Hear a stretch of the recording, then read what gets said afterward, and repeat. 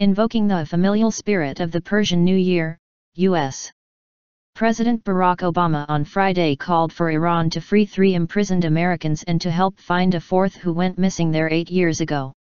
The Nowruz holiday is a time for reuniting and rejoicing with loved ones and sharing hopes for the new year, Obama said in a statement seeking the immediate release of American detainees Saeed Abedini, Amir Hekmati, and Rezaian, as well as cooperation in tracking down Robert Levinson. Abedini, an Iranian-American pastor from Boise, Idaho, was sentenced to 8 years in prison in 2013 for setting up home-based Christian churches in Iran, Reuters reported. His 2 young children needlessly continue to grow up without him, Obama's statement said. Hekmati, a former U.S. Marine from Michigan, was taken captive in 2011 while visiting relatives and accused of spying for the Central Intelligence Agency. His family, including his father who is gravely ill, has borne the pain of Amir's absence for far too long, the statement said.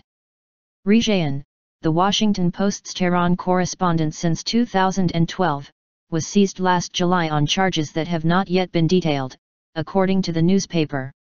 The California native's Iranian-born wife, reporter Yeganeh Salehi, also had been taken into custody but was released on bail.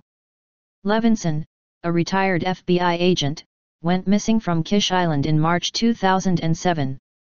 At the time, he was a CIA source, Reuters reported.